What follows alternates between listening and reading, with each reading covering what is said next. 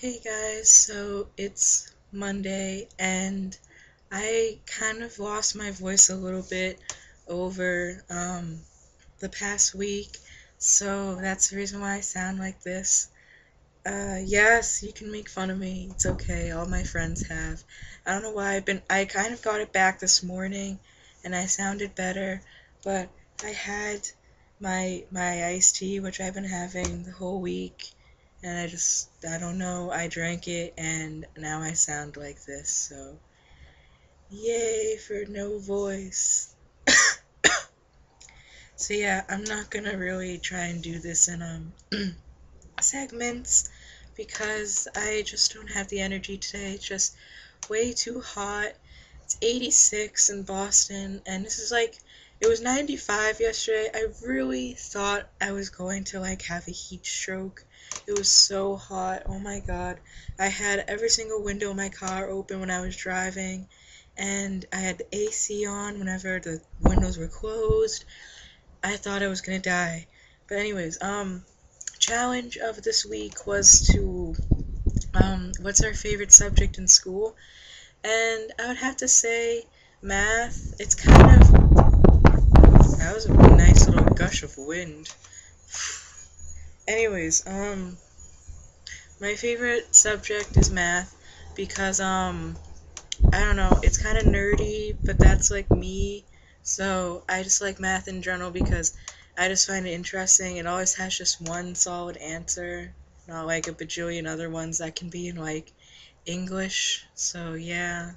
But I guess a funny story that goes with it is that it actually happened this year. Well, a couple of months ago. So we have, my school has weird scheduling. So it was like a day 4, and on my day 4 I have A B C D period first. So we went D E F G A B, and that's during my lunch block. It's either you have lunch that period or you have that class. And I thought I had lunch first, but I really had math first. So instead of going to math for the first half hour of the class, I went to lunch. And when I went in to go into my math class, I saw that everyone was there, and I really was just too embarrassed to go in, so I went into the guidance office, which is across the hall, and told my guidance counselor, and she's like, Kristen, you have to go to math class. It counts. So what she did, we and her, we were a tag team. So she went into the math class, and I like swooped in behind her and sat in my seat. And the math teacher didn't even notice. And then after the class, I told him, did I miss anything in the beginning of the class because I wasn't actually here? And he's like, oh, I marked you as being here because you're never ever not in school. You haven't had a sick day in like 4 years. So I didn't even go to math class, and the teacher still marked me as here. So it's pretty awesome. But I guess that's a perk of going to a small school. They kind of just assume you're there. And if you kind of always go to school, they just think you're there. But yeah, that's my story, and I can't wait because I graduate in let's see, today's the 3rd, 14, 13, 12. I graduate in 11 days, guys. Oh no, I don't graduate in 11 days. What am I talking about? My last day of school is in 11 days. My graduation is in 23 days. 23 days, so I'm no longer a high school student. It's kind of scary, yet exhilarating at the same time.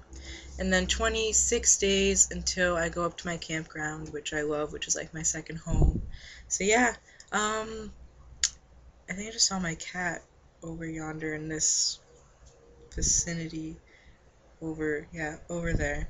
So yeah, she's not there anymore. But I really like how my hair looks when it flows.